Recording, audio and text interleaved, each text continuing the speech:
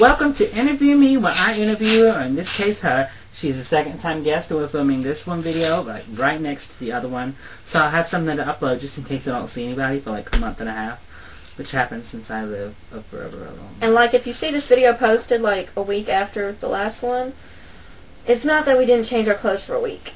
It's because we didn't change our clothes for 5 minutes. I don't change my clothes for a week anyways. But what? I'm just kidding. Oh my god. I mean, I wore these pajamas in the other videos. I bet you did. Anyway, let's go on.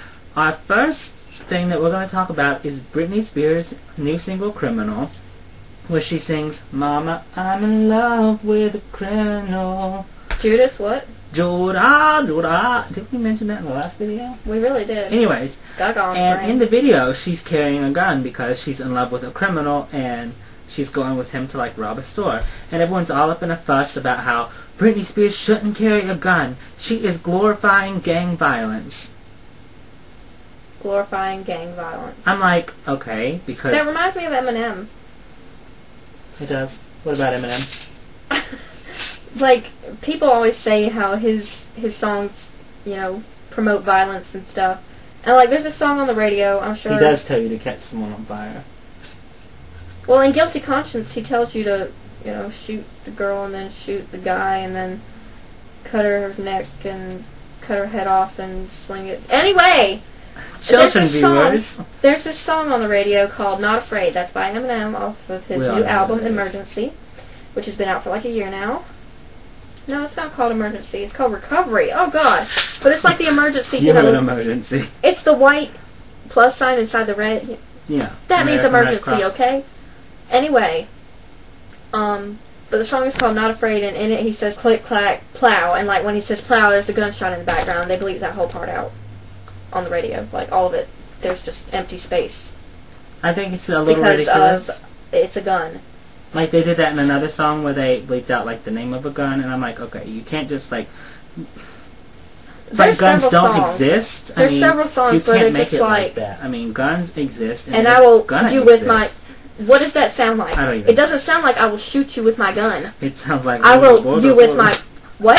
That sounds so much worse than what it actually is. It does sound so much worse. Come on now.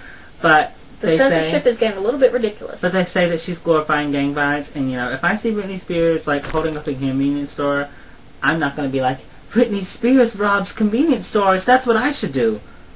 Your dad works at one. Maybe I might. Sometimes. Because Britney Spears. He has like 6 jobs or something. Crazy. Anyway, your dad has a lot of jobs. He does.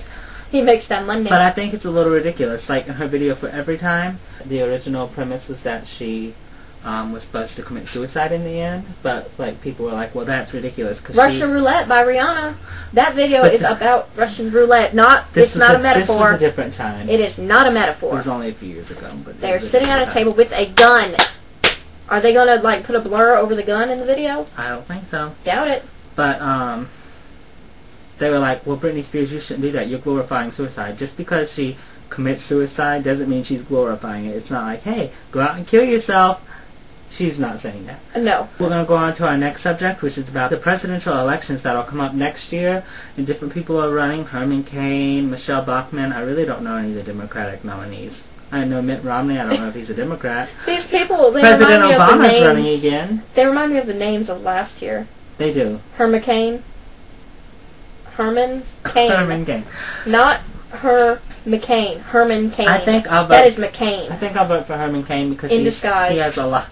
He has blackface on. Y'all remember in the 50s acting where they put on the white people put on the blackface to try and be funny? I don't remember that. That is what this Herman Cain McCain is doing. It's conspiracy. I didn't want to vote for Herman Cain. See what I'm doing for John McCain because I was afraid he was going to die because he's really old. And I figured he was like he's going to die 2 months into office. Anyways, but then Sarah Palin would have been our president. Vote for John McCain.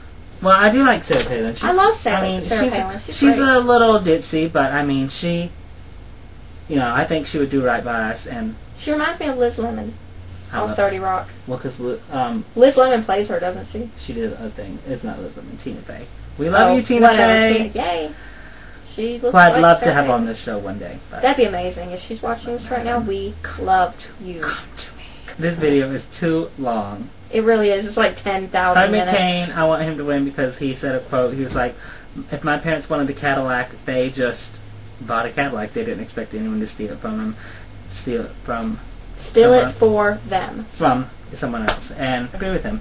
Because my dad, he works 2 jobs and he doesn't expect anyone to give him anything. You know what? We should definitely chop this video in half. Put the political one into a new video.